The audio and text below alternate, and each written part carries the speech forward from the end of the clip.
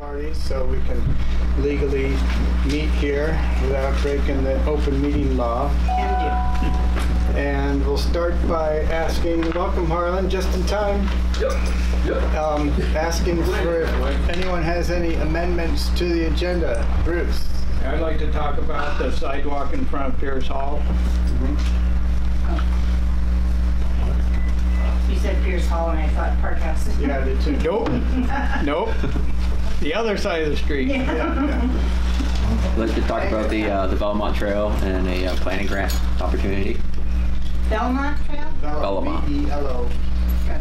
What is this, Belmont? Belmont Trail. B-E-L-L-A-M-O-N-T? Yep, he'll go into more detail probably. And, Grant possibility. yep. B-E-L-O-M-O-N-T.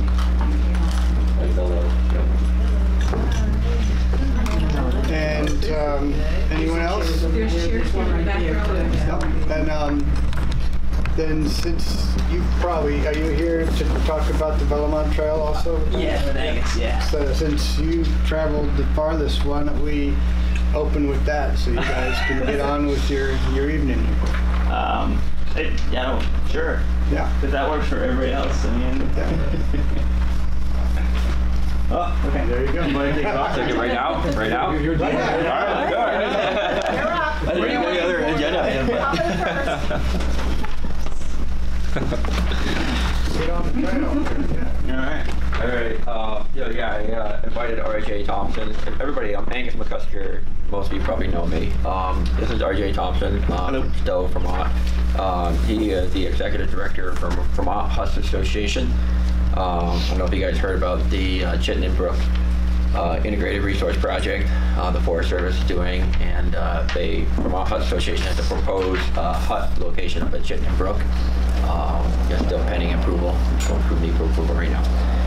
So the reason why I'm here to talk about what we call the Belmont Trail, which is essentially a point-to-point mountain bike trail, non-motorized, so multi-use as well, from Stowe to Killington is the goal, the phase one goal, if you will. Vermont has generally a lot of really nice mountain biking opportunities, but most communities are kind of centered around these little spaghetti bowl of trail networks, just kind of loops. So there's a lack of going from this community to the next community to the next community connection. So we've been talking about this for a couple years now with our neighbors, Pittsfield, Killington, River Valley, Stowe. The idea is every ROSTA, including Rochester Randolph Area Sports Trail Alliance, is a local Vermont Mountain Bike Association chapter here. And the other ones I mentioned are also chapters of the Vermont Mountain Bike Association, VMBA for short. So we've been talking to each other about the idea of connecting all of our networks, and the reasoning for that is it's very common out west where you can ride long distance from point to point. You know, same thing with a hiking trail, the long trail. You can ride, a hike from one end of Vermont to the other, or ski, the Catamount Trail, same thing, or fast, with snowmobile, you can essentially ride all over the state. But there is something missing for mountain biking, and mountain biking is a growing sport, one of the fastest growing sport, and it's a great opportunity to provide something that's unique to anywhere else in the Northeast, essentially. So the benefits for it would be the local benefits. The local residents can use these trails, but it's also a benefit that it can be an economic impact. Get a couple extra folk coming into town to visit, to use this trail network. So it's a pretty ambitious project. We estimate about a little over 80 miles of new single track trail needs to be built in order to make these connections happen between Stowe and Killington. So a lot of money. So one of the things that we have been discussing with our partners, we've been meeting with the Forest Service as well as the state. A couple of years now, we've had some discussion. And one of the things that we're realizing is that, the planning purposes, we have, some questions we want to have answers. Where should this trail go? Ideally, most of it would go on public lands. The Forest Service and state would be prime examples.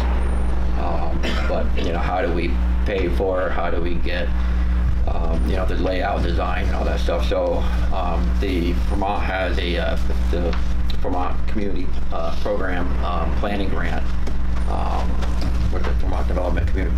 Yeah, agency of yeah, it's a community, effectively the community development planning grant. So they've a couple of different grant categories through which towns can apply for funding, and one of those categories is a planning grant that would allow the towns to conduct a number of studies. This one in particular would likely be an economic impact study to see what this trail network could do on the economic side for rural communities. Basically, we would, I think, include Pittsfield through. Yeah, at this point we're thinking Rochester, Hancock, and Granville. We've been told that those are great candidates for this particular grant. It's the Agency Commerce and Community Development, and I think in the past, I know Hancock applied for one for the school renovation, building renovation there, the town office and stuff. So we reached out to Two Rivers to see, you know, there's a lot of kind of upfront paperwork required, and we don't want to burden the town with anything. They talked to Rita, and they are willing to help see this through for the grant opportunity. So it's just a planning grant. It's not a grant to build the trail. It's just to see, you know, what's possible, what's feasible, economic study, to see if this is what everybody wants essentially in this area. But yeah, I'm gonna pass around some stuff to kind of give you guys an example of what, if you haven't been up to the Rochester Ranger Station, last fall Rasta constructed a 2-mile new mountain bike trail network behind the ranger station, and the hope is to essentially connect that from there up to Chittenden Brook and over to Pittsfield, so that it will allow, essentially you can walk right here out of the village. The community can just go to the mountains on trails. Right now there's kind of a, you know, unless you're a snowmobile and you can't really get to the trails in a friendly way for mountain biking and hiking. So that's kind of the underlying goal, and I'll pass around some examples of the pictures of the trail. The trail is not like a typical hiking trail. It goes straight up and down. Everything is 10% average, so kind of lots of switchback. So it's great for walking, running. Even kids go on it, bike with their little bikes. The reason for the kind of gradual stuff is more sustainable. They're not dealing with erosion when you have a steep trail. There's a lot of sustainable practice that we use to go into development of the trail. So I'll just pass this around and give you guys an example of the trail track, what it would look like. And it's a quick, just shows you all the different chapters are involved that we're working with in partnership with Vermont Hut Association and Vermont Bike Association, all the chapters. I also brought this chart.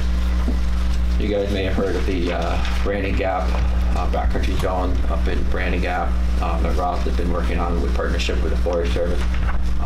This is actually from 2 years ago. This is a chart that shows a one day on February 18, 2017. They, based on trail counters that were up there installed, 171 visitors came to use that area, that backcountry zone in one day. And this is based on a model that developed by the National Park Service, used to model the economic impact of national parks and other recreation assets in the country. They estimated that just shy of $200,000 worth of economic impact funds came to the area. So it kind of breaks it out, you know, restaurants and bars, you know, gear, lodging, transportation, groceries. I just wanted to bring that to show, you know, this is something we're thinking that could be, this is a great winter version of backcountry skiing, but, you know, we need something, you know, we feel like we can do something for summer mountain biking. It's a great opportunity. Focus on that. Yeah, that's a great example, because what that page does, I think, is kind of paint a little bit of a picture for what we'd be going for in terms of a study to see what we could gain out of this trail. So not just for one day, but over probably like an annual period that they would look at. Yeah. And this is just kind of talk about the project, kind of end to end, and just kind of an overview. what it is we put together. Different. So one thing I'll let RJ speak more about it. But great, we have a trail, but how do you get from one end to the other end? The idea is you go from hut to hut. You want to explain a little more? Sure, yeah. Yeah, the Chittenden Brook hut that Angus referenced it's small. It's a 10-person hut, probably about the size of square footage area of this room, roughly, maybe a little smaller actually. So the whole notion is, the Long Trail, if anyone has ever been on the Long Trail, there's a number of shelters and lean-tos along the Long Trail, and the Velomont Trail, you'll need a place to stay if you're gonna do a couple of days journey on this trail, whether you're hiking or mountain biking.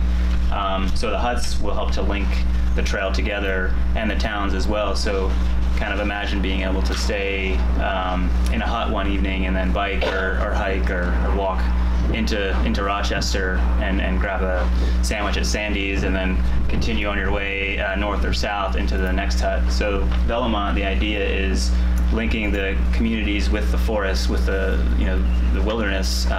So in the evening you can hang out in the huts, day recreate, and maybe in the afternoon you spend some time in towns and then head back up into the woods. Question. Yes.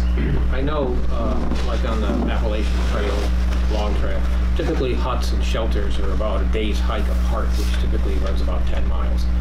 What are you thinking about as far as these kind of trails? Similar? Yeah, right about that, between 10 and 15 miles apart. Yeah, because you'll be on a bike, so you can go a little further, a little faster. So we may not have to go. Exactly. That's why I was asking. I don't know if you were going to expand that out or keep it about the same as a typical hiking trail. Yeah, about 10 miles. Probably between maybe a little higher, closer to 15. Closer to 15, okay. Because they won't just be servicing mountain bikers. We're trying to locate. It's got to be a compromise to serve all. Exactly. We're trying to make them a year-round structure so that backcountry skiers could also utilize these huts as well. Yeah. You'll be able to cover a lot more ground compared to a long trail on these, because you look at the trail tread. Sure. And it's not, you're not going along the line the whole way. You're going to be up in the mountains, but you come down in the valleys, and then you go back up in the mountains. Is the idea to build actual shelters or actual huts? A hut, so an enclosed structure, yeah. So you can sleep in the winter as well. Oh, got it. Yeah. Okay. And most of these will be below 2,500 feet elevation, so they're not. The management fiasco at that point becomes much more challenging as you get higher and higher. Do you have any proposed trails, or are you still in the study stage of that? Actually, it's a great question. There's a trail connecting Rochester and Pittsfield that's working its way through the Robinson IRP Integrated Resource Project, and Angus could talk a little bit about the distance of that trail and kind of the more specific. Yeah, so essentially that's been going through several comment periods. You may have heard about it already. We had one at the Rochester School a couple last year, but basically it's proposed would be the Rochester Ranger Station. There's a 2-mile trail network that got built last fall there. So you would hop across, going north on Route 100, we're good across the bridge and by Martin Farm. Got landowner permission from the farm there, in Kenneth as well. Mostly on Forest Service land, and then we come down to Bean Bridge, right after you cross Bean Bridge behind Crowley's farm there. And then it would head up Bean Bridge, going up Tunnel Brook more or less toward that way. But it would cut off.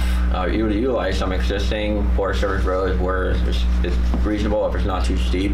But where it gets too steep is where we do new trails up to Swans Mill, along the ridge on Swans Mill, utilize existing Forest Service road, and then it would pop off down to Bingo, and then up and over Bingo, kind of end up at the base of Chittenden Brook campground entrance there, and then it would go use some of the existing road.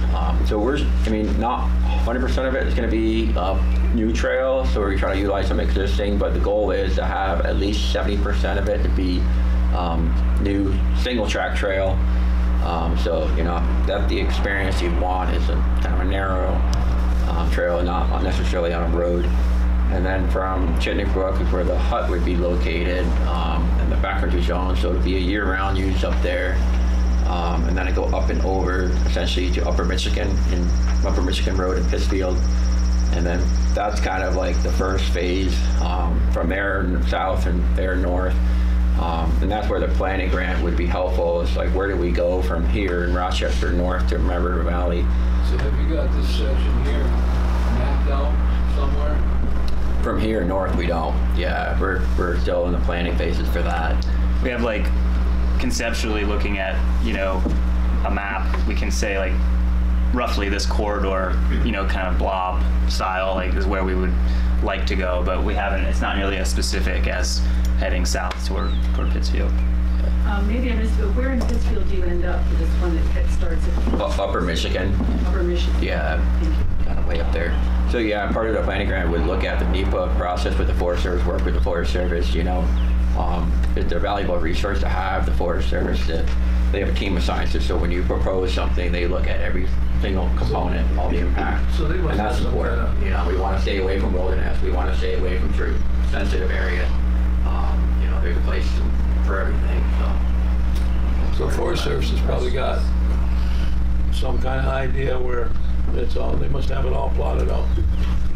I wouldn't say that. He was asking if they don't have it all plotted out. They have, the one heading south. In like the IRP, coordinates. there's a orange. draft Yeah. proposal. Yeah, I would call that phase 2 between Rochester and Pittsfield. We do have it laid out. Some of it's actually flagged. It hasn't been approved. You're still, you know, going through public input, comments, and all that.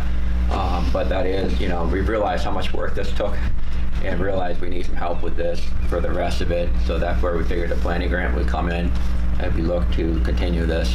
Yeah, I have a couple questions. What is the name of the trail? Belomont. So that's the official name of the whole trail. Yeah, or Okay. Belo, but everybody calls it Belomont. In the planning grant, will there be provisions for potential rescues? The money wouldn't be used for the rescues, but it could be used to study what resources might be needed Right. to because conduct we rescues. would need to have the resources here, and we do have some in place, but we would need to have the resources to do a rescue up there if we needed to, because it's up on the hill. The spurs will be coming down to the town, so you're involving, do you have any idea how much percentage of private land you'll be dealing with? And how will you get the permissions for that? Would it be like vast every year, or?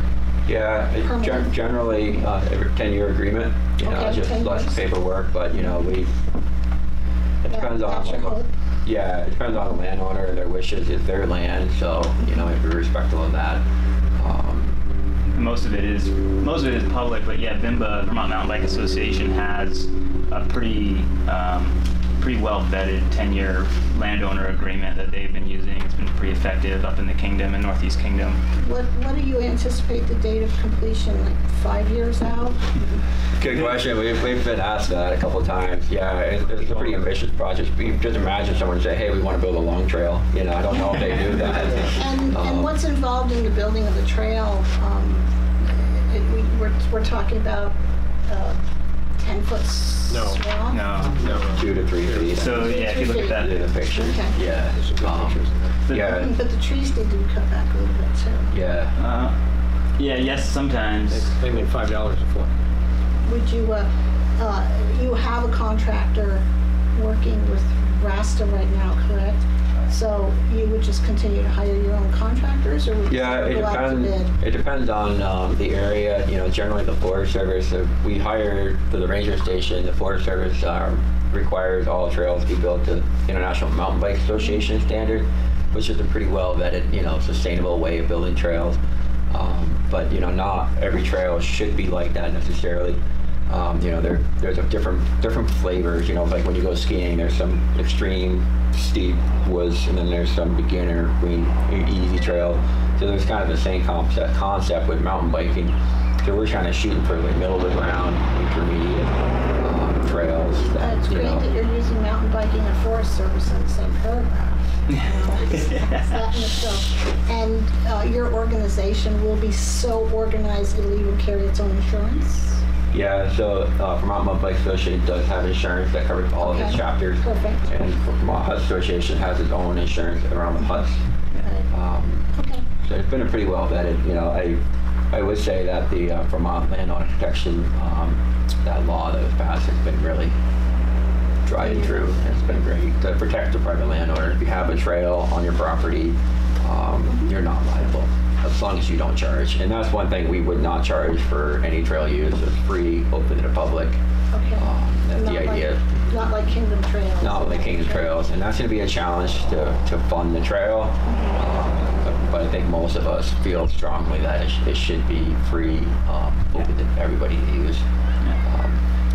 Should we talk a little bit about the Wayne, just that kind of example in Bailey? Sure, yeah. Go ahead, briefly talk So about that. if you want. just to kind of draw a parallel to kind of imagine it. So you asked about how long it might take to build the whole thing. So we're talking a little over 80 miles of single track. And in Ohio, in Wayne National Forest, there's a new trail being built. I think they're going to be breaking ground later this year on it. It's called the Bailey's Trail, and it's going to be 88 miles of new single track mountain bike multi-use trail that runs through that town, or through 8 towns actually.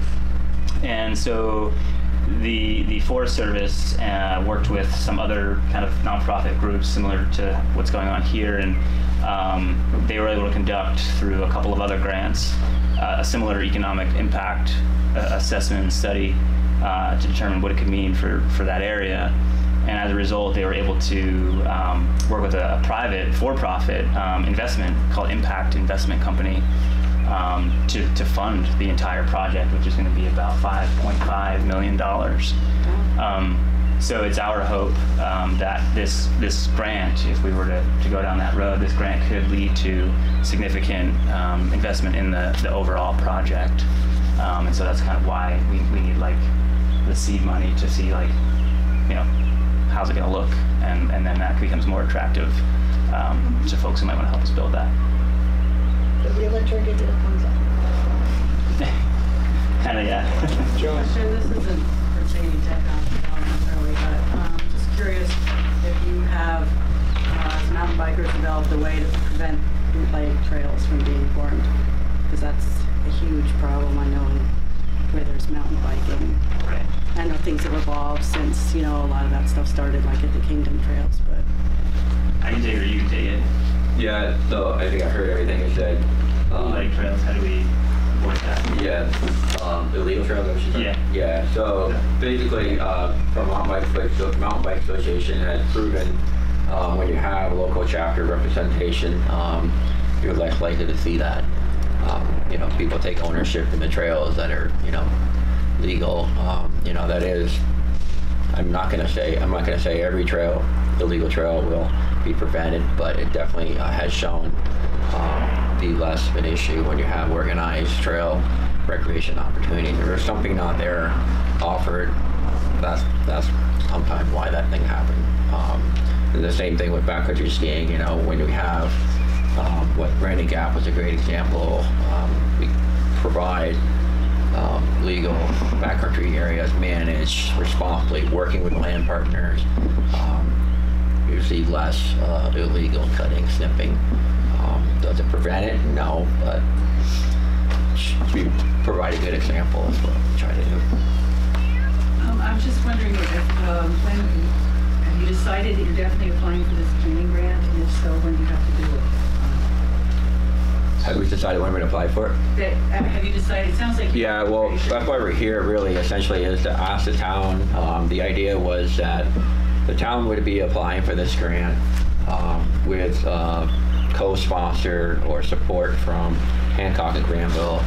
So if the Rochester community is behind this idea, this concept, I would follow up with Two Rivers, and then we would go reach out to Hancock and Granville, which I met with a few individuals, not the town representative.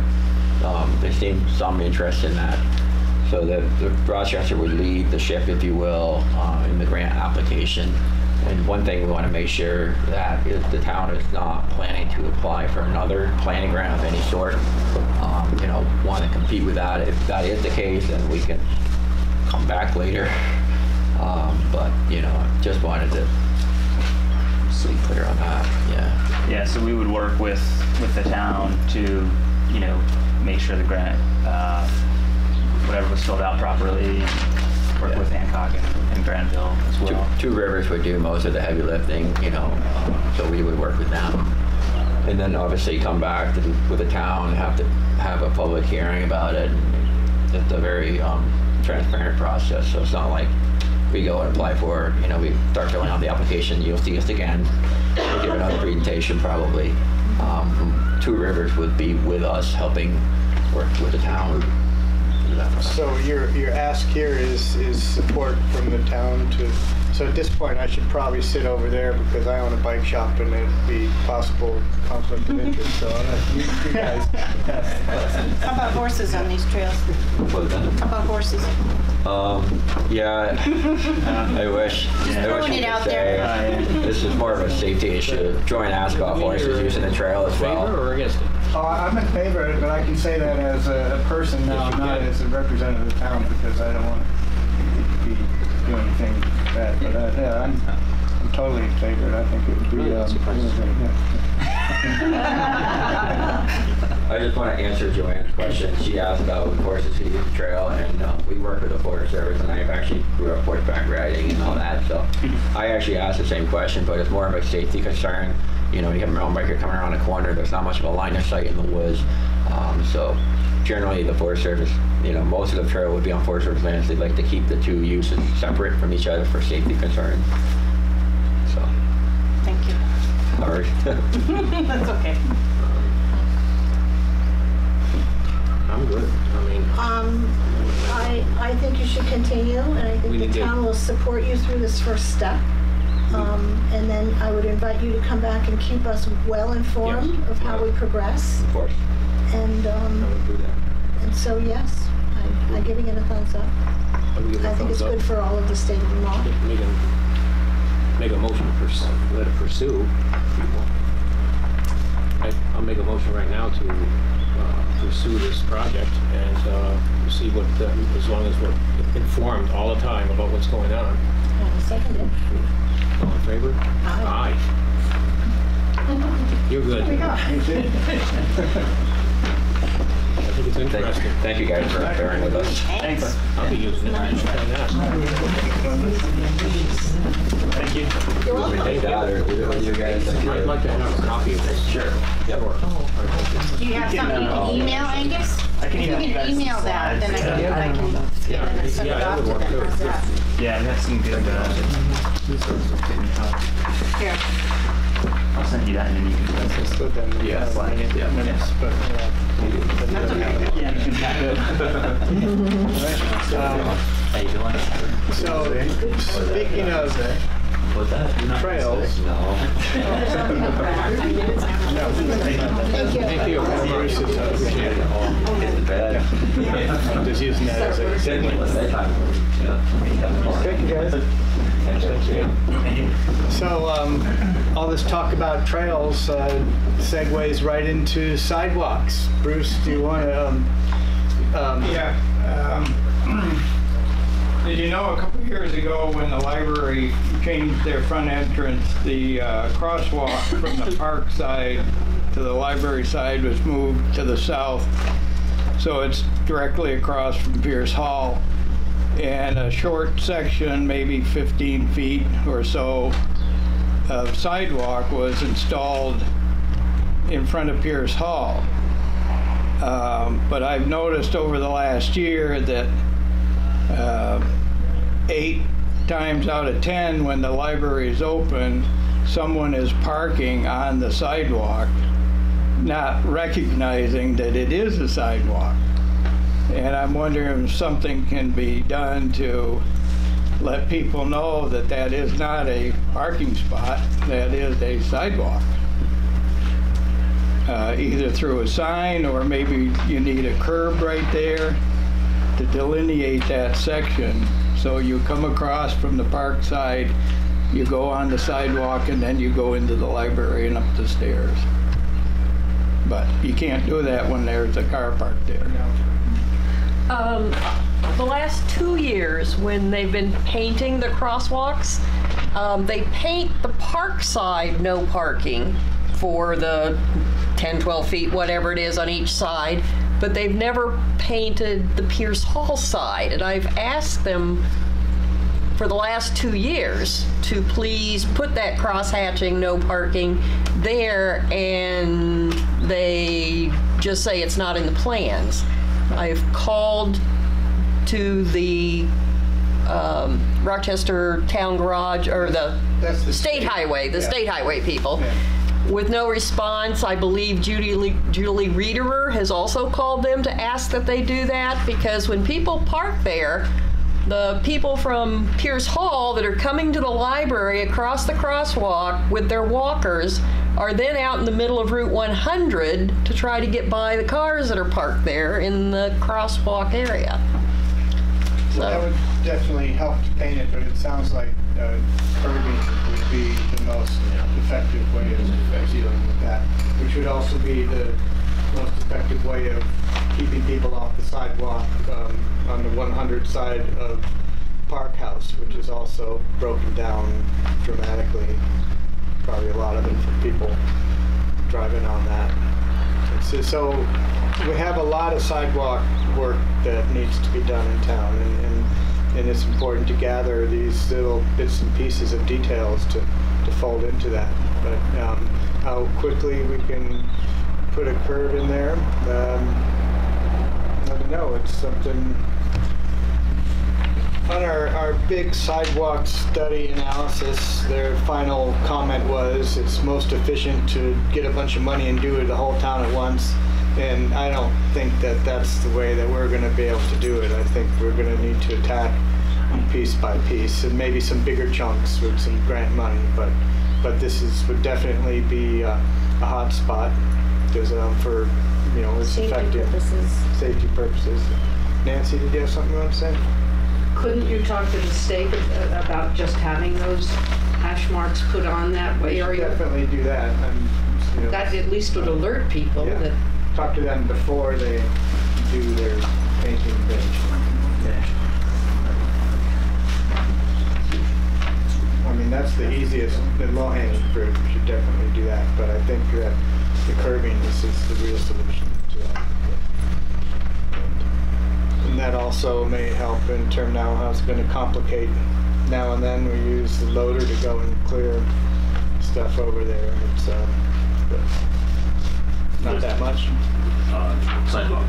The sidewalk is. When they do the sidewalks, they do drag right. Yeah. So. Yeah.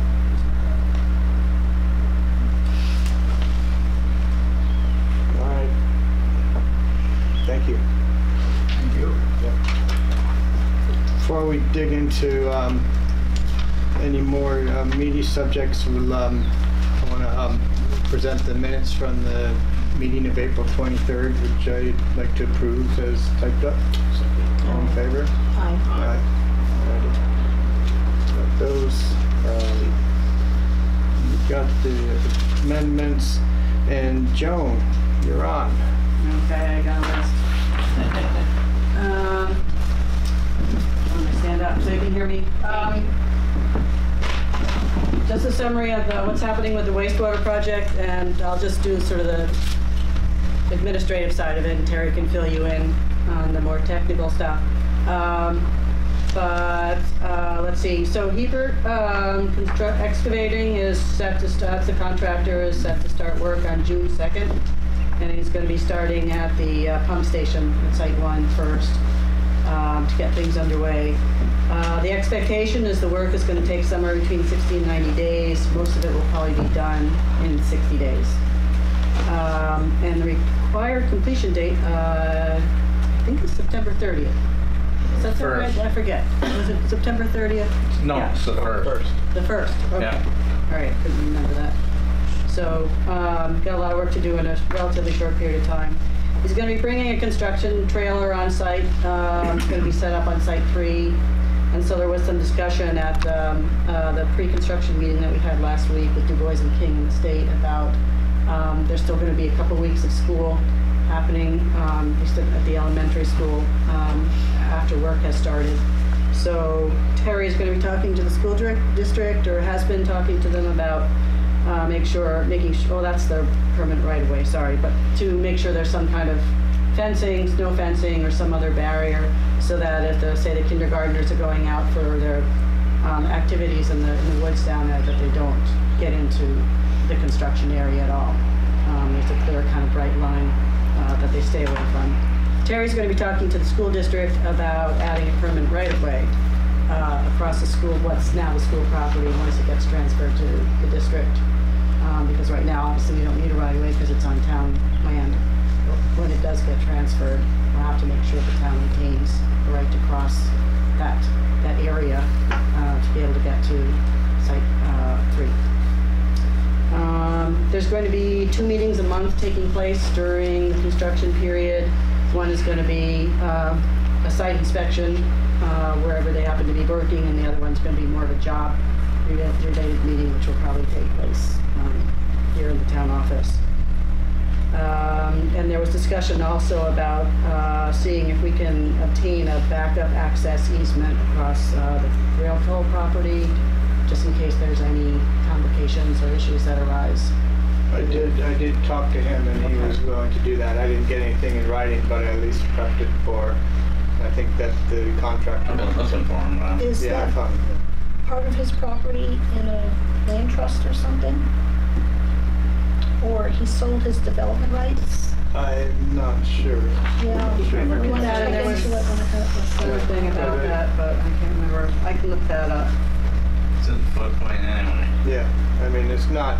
We're not talking about building anything. Just talking about access. Using old Right. Beeline Road, that's it. So if there is an actual easement, conservation easement on it, he would have to get permission from the easement holder, Right. Vermont Land Trust, Yeah. to grant the right of way.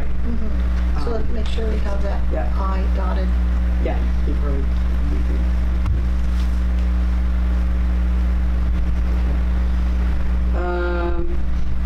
On to the village center designation. I haven't heard from you. June 11th for a meeting starting 4:45. Is that good? It's Yeah. a Monday before a select board meeting where there'll be a walkabout the district with Richard Amor, who is from the Community Development Agency that oversees the village designation process. It's, step one that we're required to do Yeah. when we're reapplying for a new designation. So that'll be an hour to an hour and a half. We'll just walk sort of the boundaries, see if any people have any comments, questions, whatever. Excuse me, John, I didn't get the date. June 11th. June 11th. It's a Monday. I'm sorry. And if you have suggestions for a couple of business owners in the village who might want to have along, let me know so I can include them in the invitation list. I don't think Richard's looking for a great big crowd, but maybe a handful of people is the way to describe people who have a direct interest in how the whole designation. Park house.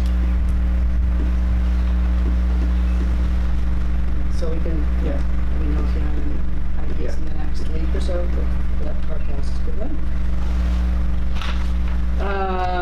And then afterwards, we can put him first on the agenda for June 11th for the select board meeting, and he'll do a 20 to 30-minute presentation, which I think just covers the whole process of how you apply for a village designation, which some of you here already know quite a bit about, but I'm sure it's changed and it's probably more complicated than it was last time. So, that's that.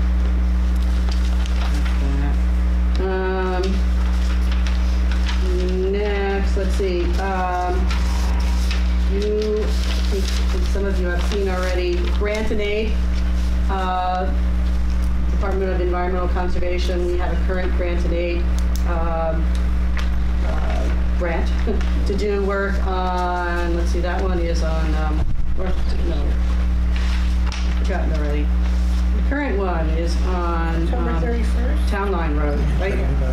Yes, and that needs to be finished by June 30th. So I just wanted to find out how that was going, because in advance of June 30th, we have to have information on all the expenses, what are, that we've got at least $2,000 in match. And then have Rita Cito come up to take a look at things. So can you just give me an idea of where you are in that? This week. Okay, and what part is being bid? Is it the ditch? Everything. The ditching? Oh, okay. Well, it's only ditched in 2 culverts. Then two culverts, right? And do you have an anticipated start date for that? Whenever they want to, as long as they can have it done by the end of June. Okay, so all the work will be done by a contractor?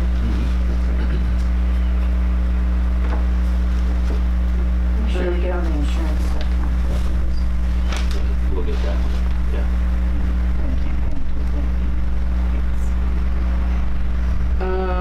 And so then there's a question of, they plan to do a round 2, the grant and aid, similar, same criteria as before on sections of roads in town that are hydrologically connected. And it's work that would be required under, or will be required under the new permit. So, and that has sort of a short time frame for pulling together as well. They would like us to return a signed letter by June 22nd saying that we're interested in being considered. So we have, just for a little background, 25 to 30 miles of hydrologically connected road, so that qualifies us for a grant of $11,300 next round, which is a little bit less than when we got, this round we got a $12,000 grant. They base it on the mileage, road mileage. And there is a 20% town match required, which will be $28.25 if we ask for all $11,300, which means we could do a project of somewhere in the neighborhood of $14,000. And the match can be in kind or cash. So, you want to think about it? Start the paperwork and do it. We have no choice, really. Yeah. We have to do this. Yeah. Okay. I also have maps of where the target places in the town are that need to be worked on to comply with the law. If anybody wants them, I made about 10 copies. I'm sure everybody wants to know if it's in their neighborhood. There's certainly lots of opportunities to do things all over town, but obviously you want to pick things that are going to be the highest priority. For water quality purposes, also for the town. So you might say, well, there's lots of places on the Class 4 roads where there could be projects done, but that's maybe not a first priority.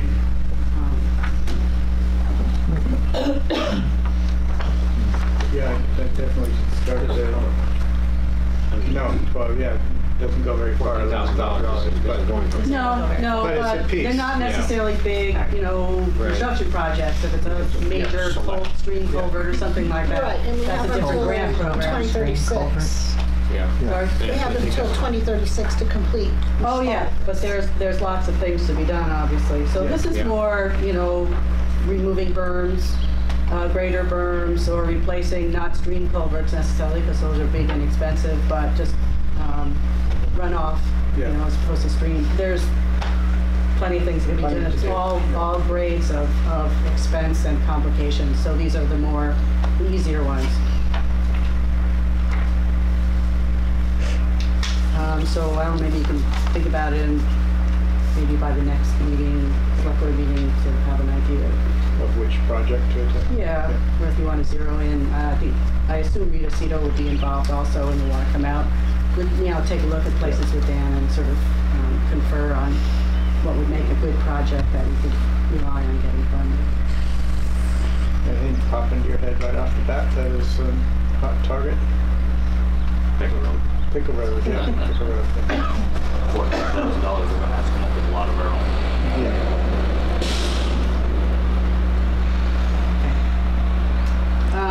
So on to the Class 2 roadway grant.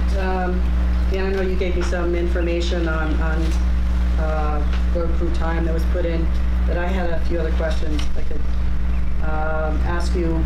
So this was on North Hollow Road. Was the entire 4.2 miles gravel?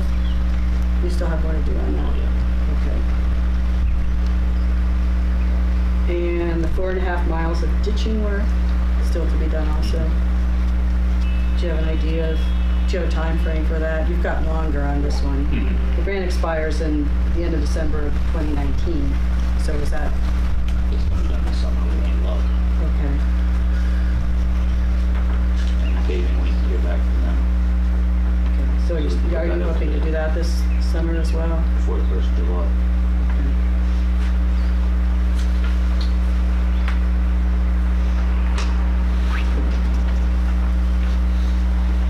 All right, understand. I don't know if you've noticed down at the Park and Ride, there was some planting done by the White River Partnership and a BYCC crew. And what they ask all of the places, landowners where they do planting is to sign a simple landowner agreement, which just states that you agree to maintain the trees as best you can. No guarantee that they'll all survive, but it does talk about, sort of refraining from doing too much mowing. In this case, I talked to Greg Russ about, well, there's going to be some mowing, obviously, we have to do there. And he said it's fine, you don't have to sort of take that totally literally. That Don't you weed can't do- with the trees. Right, you just keep the trees.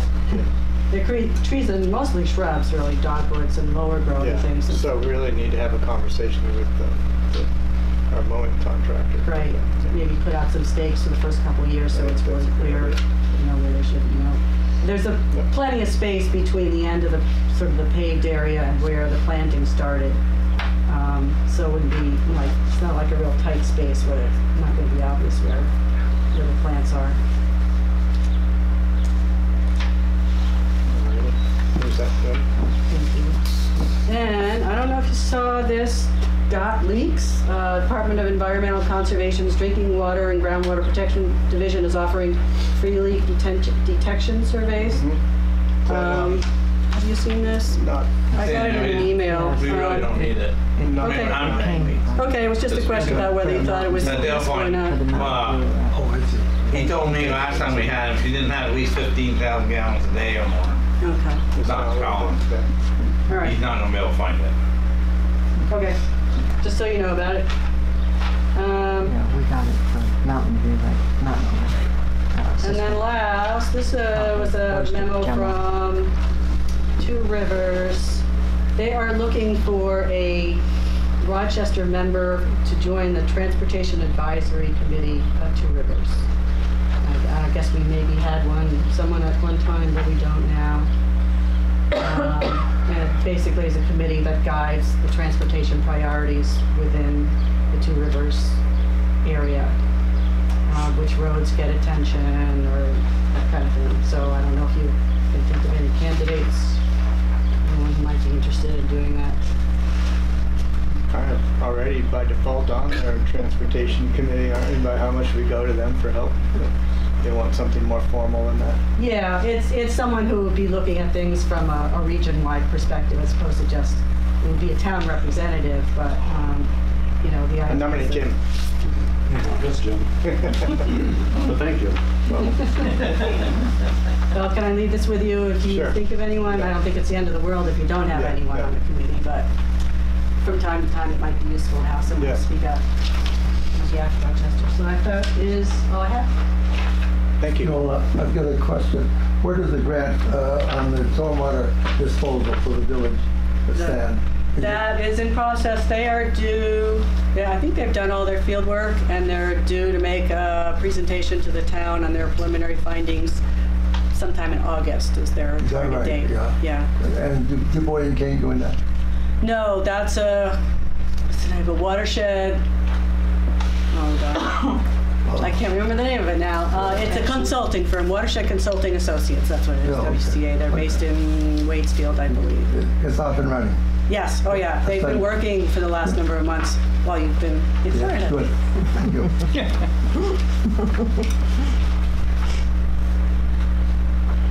Okay.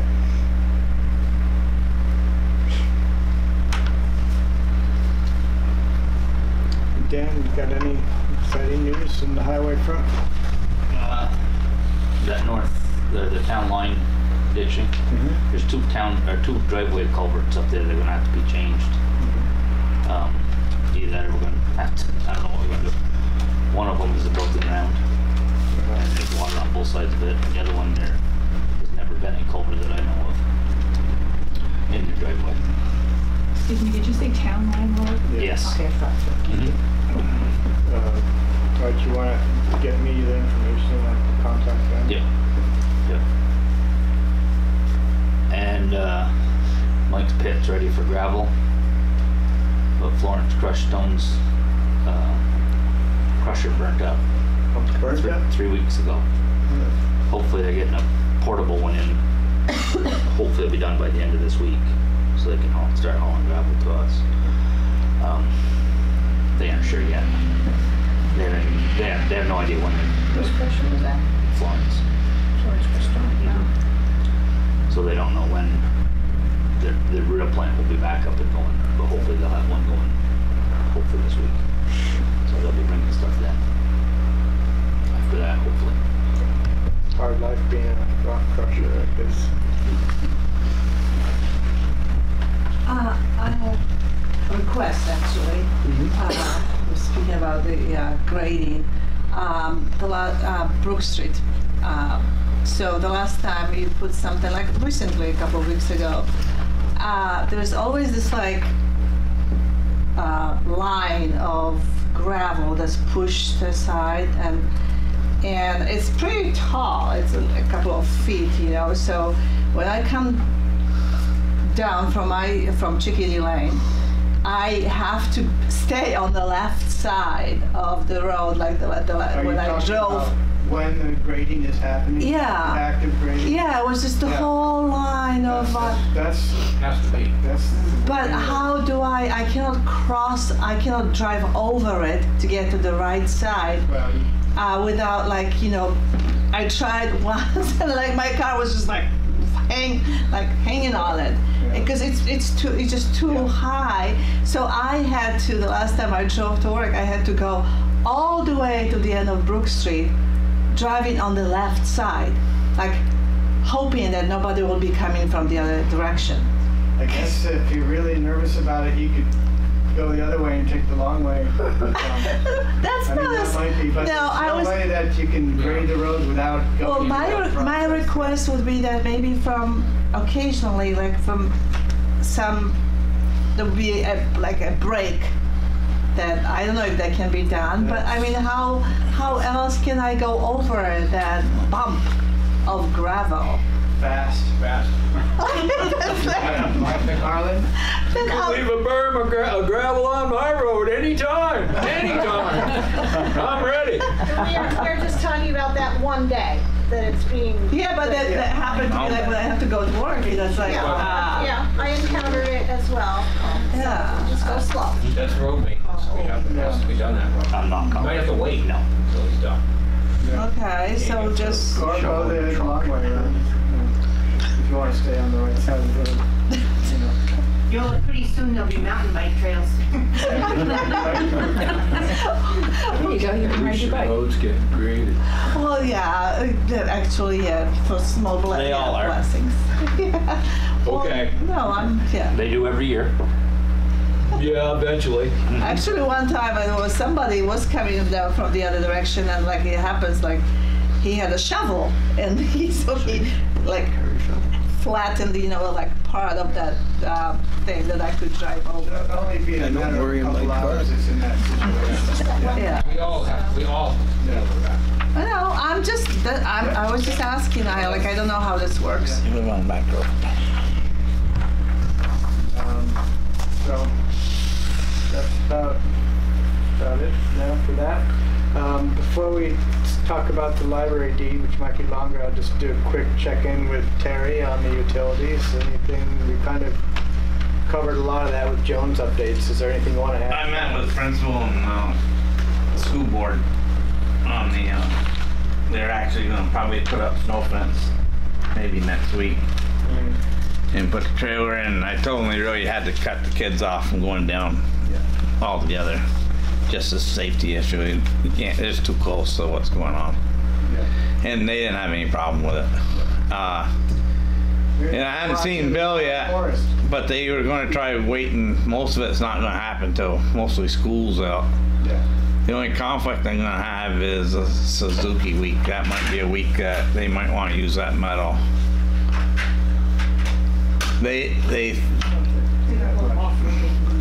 Well, but the schoolyard's really busy during that week. I mean, there's people walking everywhere and there's cars. So they're hoping just to when they're going to set the tanks first. They decided, and so that won't be, you know, they're going to move a crane in there. The tanks come that one day, and it's not like they're going to be in and out 100 times. And I've talked to Mike, and they're gonna stockpile all their sand down there in the pit. So when they dig it all out, I got an idea. Either they'll dig it out, I'm assuming maybe dig it out and bring some back, or they'll dig it all out and just dump it in there with level it off with dozer. I no idea. But that sounds like most of that's going to be done after school's out. So the principal, she didn't have any problems. She said, if we have something that needs to get moved, he stops there and she'd be glad to move it. Says it's got to be done, and that's the way it is. Yeah. Right. So other than that, I don't see as being a. No, I think they're pretty capable. I think they should go pretty soon. Yeah, we'll just, be that 1 week. It's the only one I could think of. It's kind of too bad in the same week they take off. He says he takes off the week of the 4th. It's the next week when they. It'll work. All right, so let's go on to Jeanette. You want to reopen the conversation about the library deed? I think that's why Bill was here. Okay. Before I do, I would like to ask Patty to be, especially as a new member, to be more considerate about citizens' needs. If I raise an issue, please don't tell me that this is just one day. It was concerning to me, so I was just getting clarity for myself. That if you were talking about a long period of time or just in one day. Yeah. Just saying. Okay, the library. So this is like an ongoing saga, as we all know, but in the past, the select board had agreed to move the deed from the library trustees onto the town. I don't believe we agreed to do that. We agreed to look into it and research. Okay. Well, the understanding. Yeah. The understanding. Never agreed to make that transfer. Okay. Well. So keep clear. Okay, I'm sorry. The select board was in favor. Our understanding was that the select board was in favor of moving the deed. Larry Strauss. Again, I think you're putting words in the select board's mouth. We were in favor of researching it. That was as far as we got, is to look into it. I stayed corrected. Okay. I stand corrected. It was, our understanding was that Larry Strauss was in favor of, of moving the deed. Okay. After that, recently, we revisited the issue because it was, and we had we invited June to come to one of our trustee meetings, and you came and you told us that the town attorney was not in favor of doing that. Right. And his reasoning was that he would not be. Well, his question was why would the trustees want to do it in the first place? So. He did not see any real benefit. Exactly. But our reasoning is, the trustees' reasoning is that since the library is owned by the town, why wouldn't the building be owned as? All the library is maybe you can add, I'm sorry, I'm not feeling well today, so I'm my brain is not working correctly, but Is what you're trying to say that the deed, the current deed gives ownership to the trustees, who are 5 elected town officials, ipso facto, right. It is the town. And just for the clarity of the ownership, because it keeps getting raised from time to time about if if the library building isn't owned by the town, then it's not a town responsibility. I think we've proven that it is a town responsibility over and over again by the fact that every year in the budget we allocate a certain amount of money for it. The town voted to do quite a large bond to do a massive renovation of it. The issue, just to clarify that, is in the deed that originally gave the building to the trustees. As you guys know, you've heard this many times, and the deed was pretty clearly specified that if the ownership changes, that it would, there's the first right of refusal by any descendant of the family that gave it to the trustees. And our legal opinion was pointed out that fully 50% of the libraries in the state of Vermont are held this way, and the other half are held by the town. So it's not an unusual situation. But of a bigger concern was that why put it in any jeopardy? Why put the town into any possibility of having to go to legal action to protect that asset if we don't have to? If there's no real benefit to changing it on paper, there's no tangible benefit to the town to change that. But we would be putting the town in a potential liability if someone somewhere decides that, boy, you know, I'm a descendant of that family, and that I can sue the town because I should have been consulted. And the local descendants of that family are fine with it and not interested in taking the building back, but they don't know how far that reaches. And in this day of the internet, when people can search this small minutia from their desktop, you don't know who is going to pop up. And the lawyer's opinion is like, why go through the hassle and the expense to put the building at risk when it's perfectly stable and fine as it is? So that was the legal response that we paid for and got in evaluating that.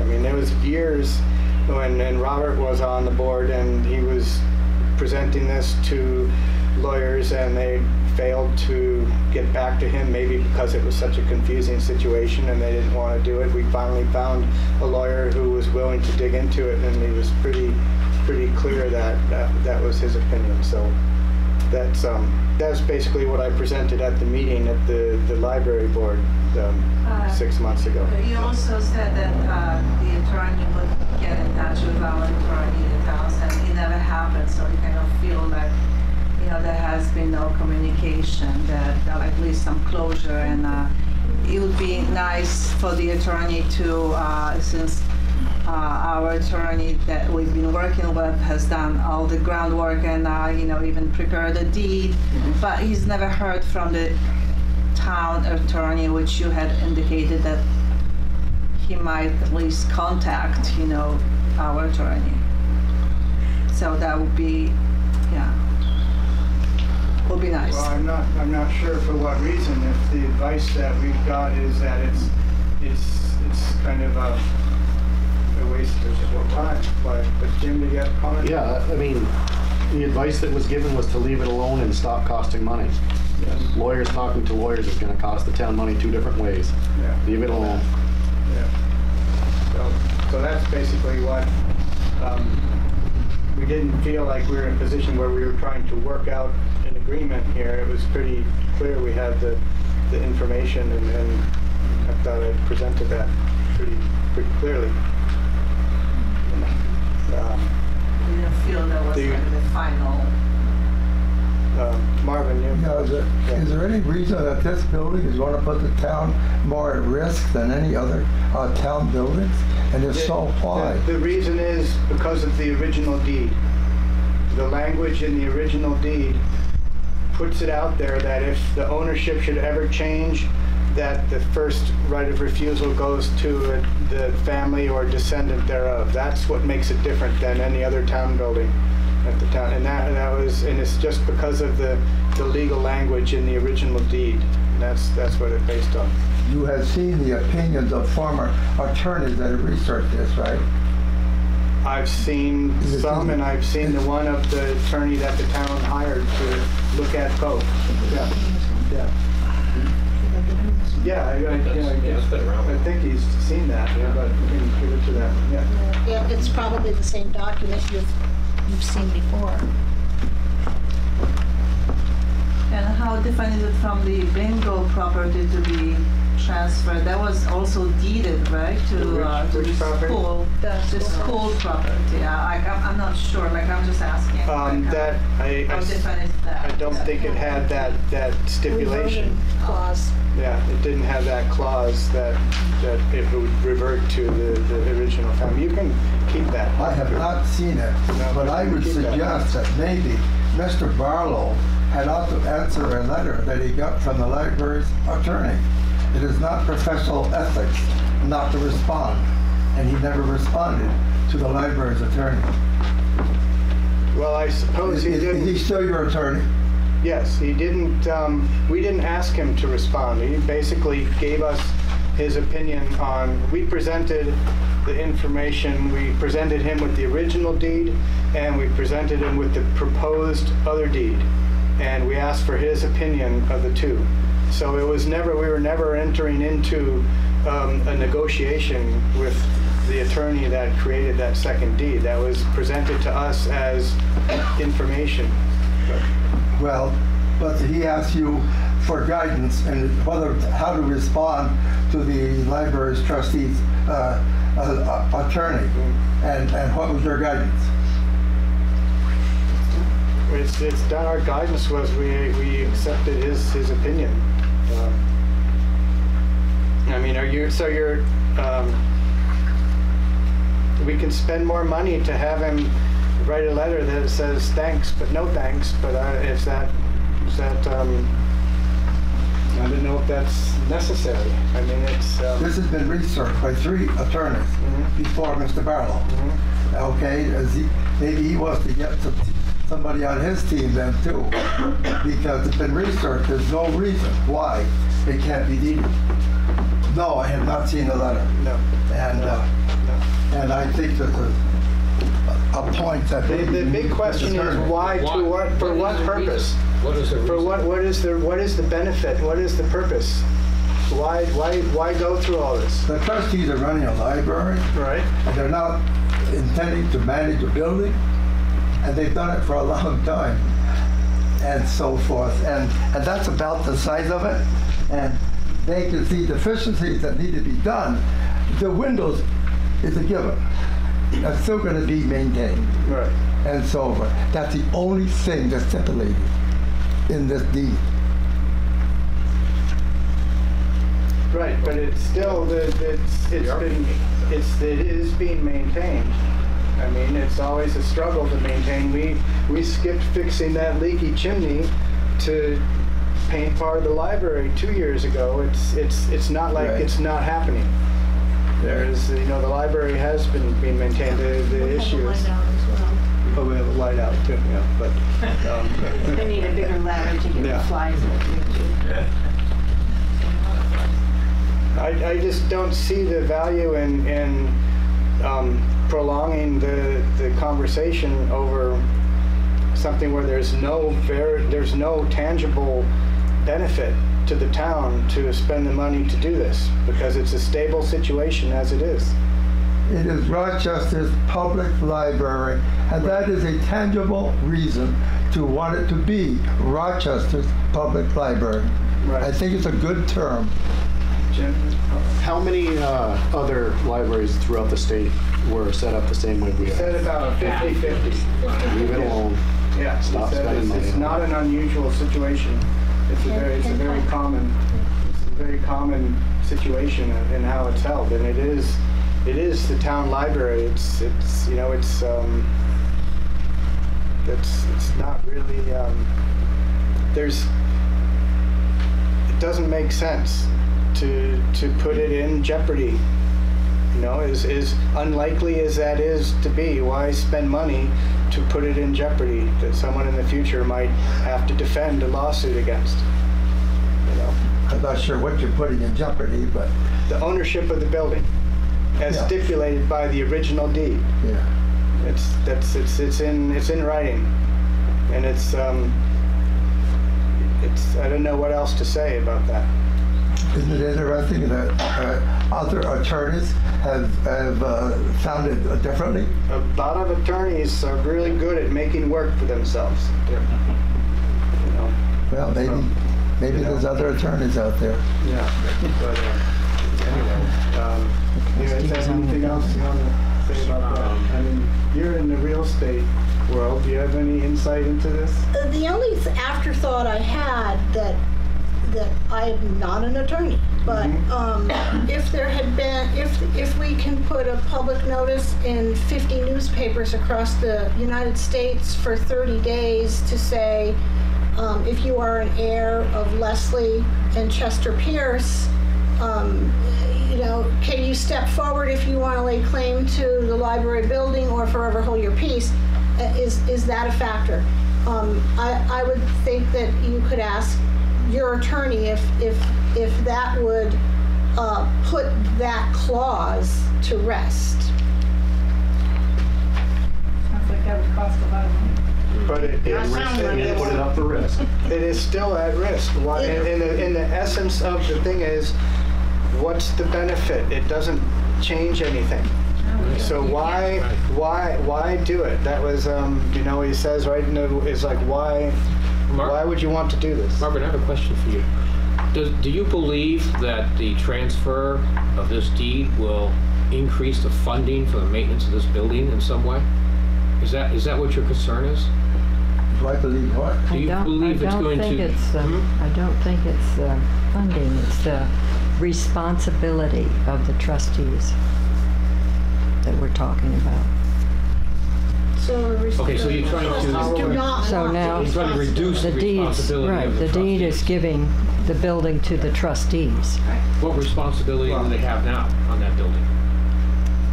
The trustees have the responsibility. Have the responsibility. And the town to is come paying to the the bills. town and ask for money to do. I think they bring to our attention things that need to happen. They're occupying the building. It makes sense for them to be in touch with what needs to happen there and to communicate that to the town. I don't see where the problem is for them to do that. I think we are occupying the building. I don't think they are. I think it's the public that is occupying that building. The trustees is managing the library day-to-day business. on our behalf. Well, it's really no different than the town garage or the firehouse. When something needs to be done with it, or this building, Joanne knows more about where the leak is, or you know, anything like that. If it's town garage, we're gonna know more than anyone else. So. But you don't own it. You don't own it. But the reason they aren't taking the deed over is because if somebody else in the Pierce family says it's not in the, they got the right to get the building now. They have the right to deed it, yeah. They have the right to the ownership of it. Right. That's right. Well, why take that chance? Let them have it. It'll still be a library, then they can fund it. They can move in and live in it. Fund it. They can live in it if that's what they want to do. That's right. Right. So why take that chance? Then we'll have another, They give it to the town who is using it. And the state is recognizing it as a Rochester public library. That's what it is. Same as the other 50% that are that way in the state of Vermont. Yeah. Oh, I know. There's a little bit of a difference between a public library and a municipal library. I'd have to do some research on that, but I did get a little education on that, but not enough to speak on it. But municipal is another pivotal word there on public versus municipal. Yeah. Actually, the terminology should be municipal versus incorporated. Incorporated. Thank you. They're both public libraries. Okay. But it's just who owns the library, the town versus... Our library is incorporated. No, our library is municipal. It has never been incorporated. Okay. What would this board do, and or the people of Rochester do, if all of the library trustees decided to resign their elected positions tonight? The door would be locked, and I don't know who'd have the key, but probably there's one here, is there? Is there a key here? I'm sure there probably is, yeah. So the town would have a key to it, and then what? then we would find some new trustees. That's happened before. You start appointing. That's happened before, Nancy? That's happened several times. Right. Really? Where, if not all of them, most of them have resigned. Yeah. And not the far distant past. Yeah. So it's, that we would appoint trustees. It all boils down to why take the chance of spending money to put it in a less stable situation of ownership. You're presenting it as it will be more stable if it's owned by the town, but we'd be moving contrary to what the original deed says. So it's just doesn't make sense to do that. As unlikely as it would be to happen, it's for no real benefit. Why incur the risk? Is what the thought is, at least my thought. But The taxpayers of Rochester are already paying the bills. yes, they are. Yes. And so it's forth. not. It's And not. the taxpayers are also electing the trustees. Right. The trustees would like to continue running the library, but don't care about managing the building other than they're occupying it, as the firemen occupy the firehouse. So what We take care of the firehouse, too. Yeah. It's, They should appoint a trustee. And they work at it. Building maintenance. Yeah, but wouldn't the trustees be the best ones available to actually indicate issues with the building and report those to the board? If they're doing a As job. right. They're more intimate with it, is what I'm thinking. Is they're more intimate with the building than we are. That puts, that would put more responsibility, of course, on the board. Right. We have to go and inspect the building more often. But I don't know. I don't see that their job would change very much at all. What would be No. different if this is just a shuffling of paper? How would it be different as a trustee of the library? You're not liable for it. Everything is covered under town insurance. Is there any specific thing that you feel would be different as a trustee? If the town owned the building versus the trustees, not you as an individual, but the office of the trustees, what would change for you?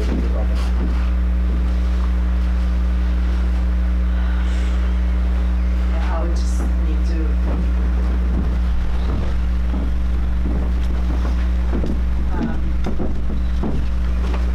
I'm not sure.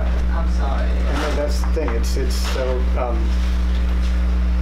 Maybe we should just ask the trustees to continue being as willing to work well with the select board as they have in the past.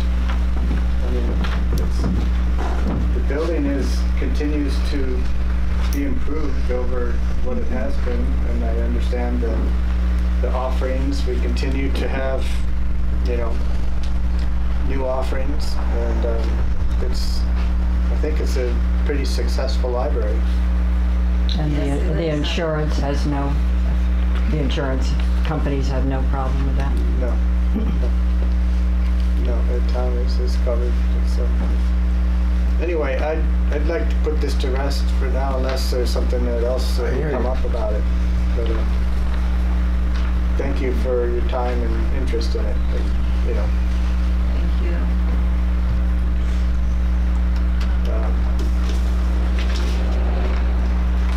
Now let's talk about reinstating the weight limit on a West Hill Bridge, which basically during the construction that was knocked down, not because of the bridge, but because of the condition of the road above the bridge. And when the state kind of re-signed it, they never changed it. So what step do we need to do that? We just adopt that tonight at the meeting? Well, the way I understand it is it was a select board decision. Yeah. And then we notified AOT and the DMV on that's the status, and it is a road issue, not a bridge issue. So There was a road issue. it was a road issue. That had nothing to do with the bridge. But as far as I can tell, it's just a simple matter of us making a motion to revert that bridge, the road back to 16. The road itself, the weight limit is 24,000?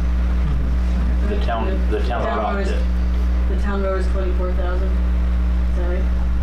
Well, the bridge is 16, so it I doesn't. know, Yeah. I know, but my But the point road, is, yes. I went to a workshop a couple weeks ago, so it's kind of like fresh in my mind. Dangerous. That if, hopefully not, if the bridge limit is different from what the road limit is, and the road limit, as I understand, is by default 24,000, unless you designate something else.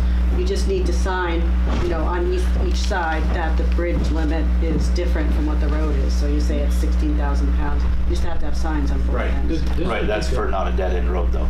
This is a dead-end road, so it doesn't make any difference. No. I mean, you can't access it from any other point, so. Yeah, and the sign But is the up road there. itself is 24,000. Right, but the But sign. the bridge is 50 yards off the road, off Yeah. Route 173. Yeah, So you can't get past the bridge without 16,000 pounds anyway. So, but the road was put down to 10,000 Right. because of the slot. And the sign that's currently up is often mistaken for a bridge weight limit sign, because it doesn't matter. It doesn't really matter. But that sign would come out, and a bridge weight sign would go back in. That's This is a what- road weight sign. yeah, that's what I was saying. The state, when they changed those signs, when they did 73, they put all new signs on 73. So it got put, because it's still on record that it's a 10,000 pound road. And I believe you told me that you had a 16,000 pound sign that you could put in. Right. But we gotta, I mean, I can put it in anytime you guys tell me, but you need to get a hold of the state and. Well, we just have to, it wasn't their decision, we just have to notify them and change it. Right, that's what I'm saying. Yeah. You have to, you three have to decide So and notify I'd those guys. move to make that Right. change in the Yes, sign. I would second that. Yeah. All in favor? Aye. Aye. And I we'll notify the state. Right, I may ask Joan to help in that area, we may just want to notify AOT properly that we're reverting it back to 16,000. Great. Yeah. And I would say that you could probably change that sign Yeah. immediately. I see you have one I'm more. sorry, I forgot, like I said, like my brain's not working well today. I was asked by the last trustee meeting to ask the select board, please, to authorize the repair, like inspection of the oil tank by CV Oil, and that had been discussed before. Also the chimney repair. Okay. Like to have an estimate done and like repair the chimney basically because of the previous leak that we had upstairs. Yeah. Okay. Okay, so those two things, please, and just like the email, if you could please also let us know about the percentage of the how the library is being. The percentage is like how much money, town money goes into the upkeep of the library. So we pay like 10,000 a year on the upgrade for that grant that was done. Not the reserve fund, but it's like the the percentage of. You have the percentage of the building fund? I don't think there's a Yes. set percentage. I think it's really more crisis determined. We don't have a set percentage of the town building fund. It's not enough. It's not enough. Yeah, so it's basically. Not the town fund, but it's like Janet, help me out, please. I'm sorry.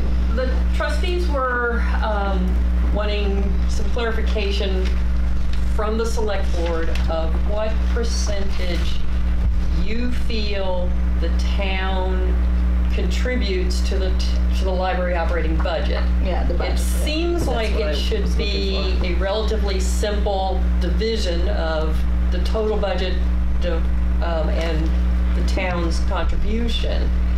But through the winter at Budget and Finance Committee meetings, percentages up to 90% were mentioned of what members of the town Budget and Finance Committee and the Select Board felt that they were paying towards the library bills. So the trustees were looking for a clarification of what the Select Board felt that percentage was, if it's not a simple division. I don't think that's. I don't really remember that ever being discussed in those terms.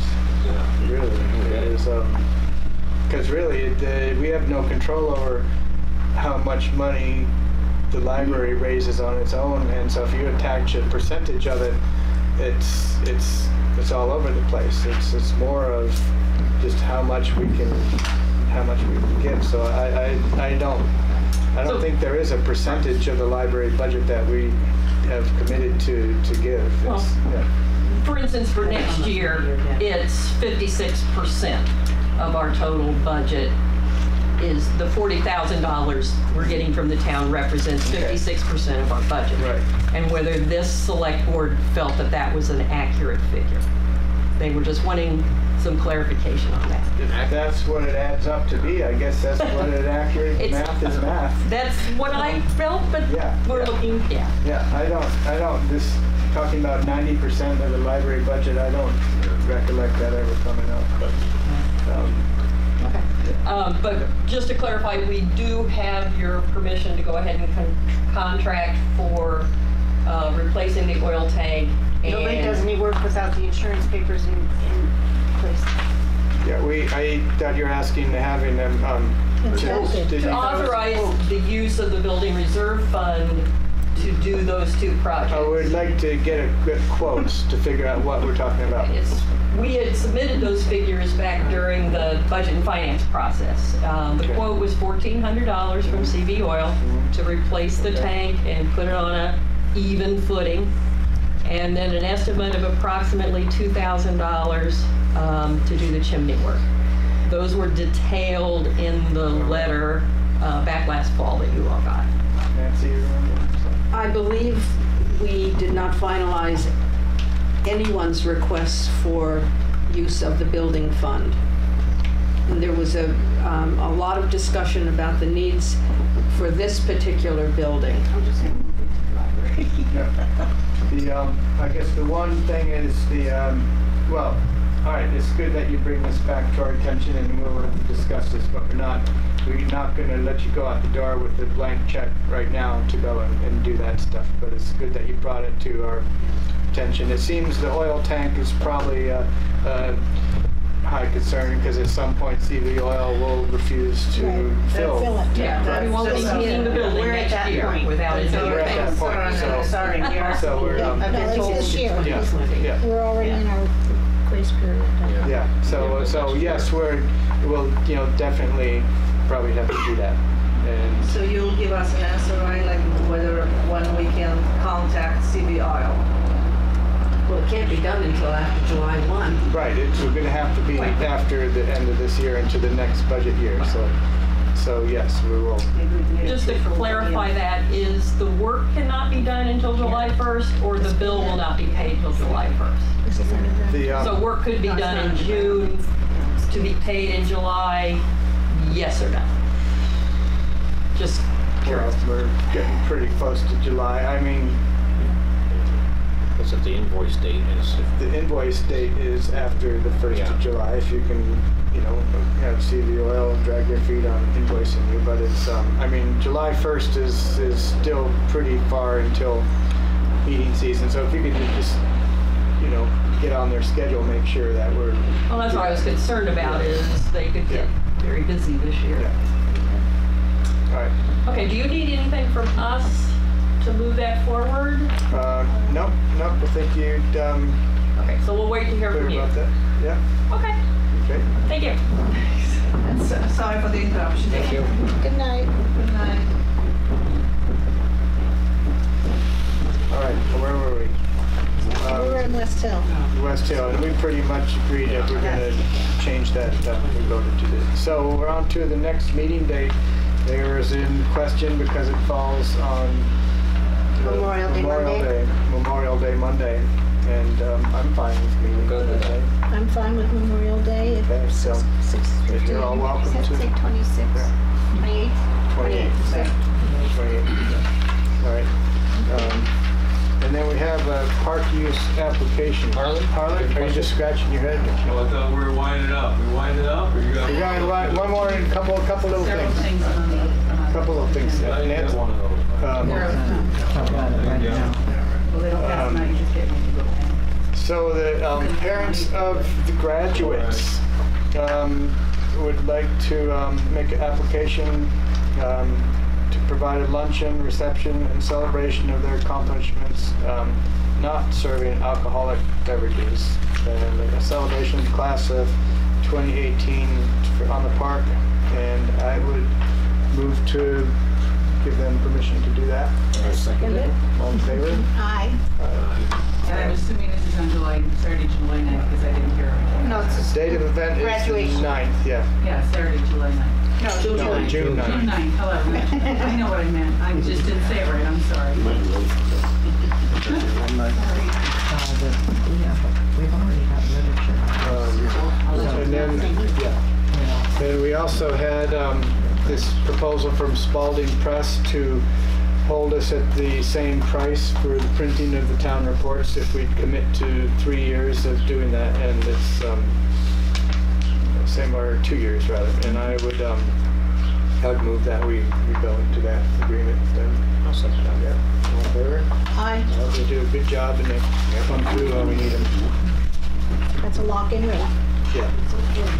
As long as we don't get this Really big. Mm-hmm. Yeah. And while we have Orca Media bringing this information to the world, Efficiency Vermont would like to make sure that all business owners have access to a free energy assessments at no cost and no strings attached. Of course, they will offer you nicely rated loans to perform the work if you should choose to do so. But contact Efficiency Vermont if you're interested in getting some evaluation of your property.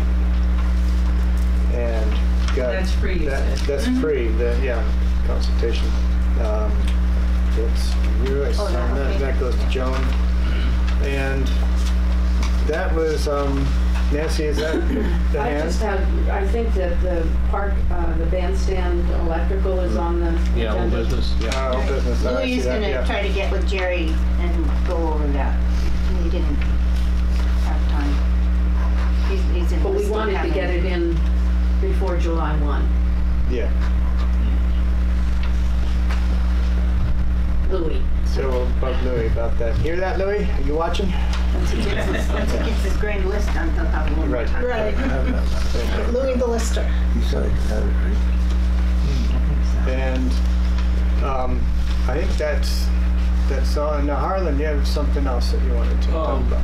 Are you going to have like a public meeting for input on this trail system? Yeah, that was part of the what they were talking about, I suppose. I mean, as a select board, I mean, for the town to. Yeah, that was. I think they presented that as part of the deal. Make sure that's on the record. That we're Yep. gonna have one. Yeah. And my other question is, what's new in bingo? What's new in bingo? I don't know. Our lawyers are doing their lawyer thing. So Saw that bill. that's School property too? the school property. I was told that they were going to meet with the students and explain the situation and recommend and have a vote and to give it to the town. And that's I don't know what action is taking place. Yeah, that was Tony Goopy. Tony Goopy is working on that. Yeah. So that's What's the recommendation? the recommendation is for them to relinquish it to ownership of the town. Yeah. That's what we would like to see happen, and that's what I think is where it's headed. To be kept Yeah. for its original purpose. Yeah. No. We're gonna build low-income housing. We're gonna call it. We're gonna call it Harlan Acres. Walter Wells is trying to build one up here. That's why I come to these meetings every Monday. We're gonna call it Harlan Acres. Just saying. I have a very Just trivial kidding. issue that we could close with. There's a notification from Vermont Leagues of City and Towns to remind everyone that takes care of property in town. A pesticide is any substance intended to prevent, destroy, repel, or mitigate a pest. It includes Roundup, Scott's Weed and Feed, Preen, Decon, and Raid, for example. If a municipal employee or hired contractor is using this or a similar product, he or she is a non-commercial applicator. In Vermont, you must have a license, a Class A or a Class B pesticide license to spray the ground. So the cemetery should know that they should not be using any pesticides unless they do get that Class A or Class B license to do so. Or they can ask Dan to do it for them because he is licensed. Not for long. I have that license. I have that license.